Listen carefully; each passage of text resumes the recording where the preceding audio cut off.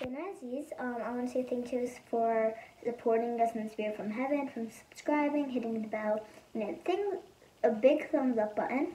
And I'm going to talk a little bit about Ramadan. You know, how last year we couldn't get together in Ramadan because COVID, and you might say, there's still COVID, but everybody's getting vaccinated.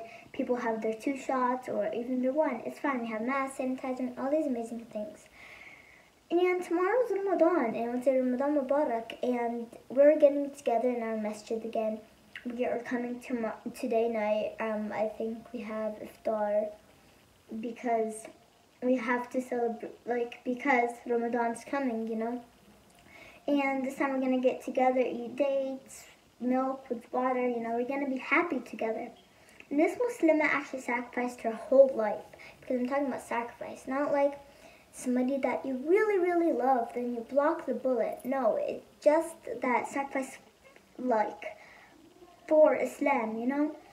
And this beautiful Muslim sacrificed her whole life, like I said, and I'm going to give you a couple of examples about sacrifice.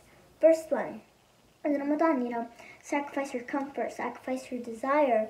We sacrifice our love of food, love of water. In zakah, we sacrifice our money that we give to poor people or people in need. Fajr, when you wake up at night time and make a dua and pray, and you sacrifice your amazing sleep. And the one is Hajj, when you sacrifice animals. Eid, when we basically sacrifice sheep. And the last one is Hijab, when we sacrifice not showing our hair to other people. And well, you mostly can, if you're a girl, you can show it to girls, but not boys, if you start being hijabi. And this beautiful Muslimah did a very good explanation of sacrifice. Her name is Sumayyah ibn Khayyāṭ, may Allah be pleased with her. And her son's name is Ammar, and her husband's name is Yasir. They were the 7th people to enter Islam. Her and her husband were slaves, and her and her family sacrificed everything for Islam. They sacrificed their family, they sacrificed the Prophet, they sacrificed the love of Jannah, you know? And they loved Jannah till they sacrificed because they loved it. But there was a problem, a very hard moment in her life. And so what is the hard moment? Is that she didn't want to sacrifice Islam. Like, imagine you didn't want to sacrifice Islam when you're a Muslim. Till Abu Jahl came. This is actually her sacrifice story now, because we're starting out talking about sacrifice. This is the story that happened to her when she was a Muslim. So Abu Jahl came. He said, whoever enters Islam, I will torture them. So he puts everybody in steaming hot sand, like the sand is steaming hot.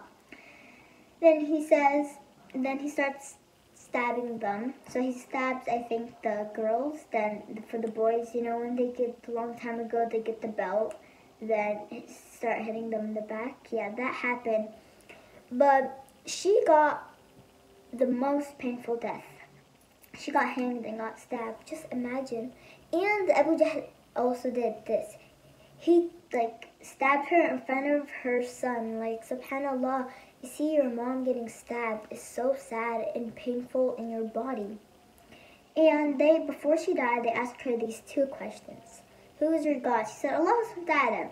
They got angry, he didn't want to hit her yet. Said, who is your prophet? She said, Prophet Muhammad said,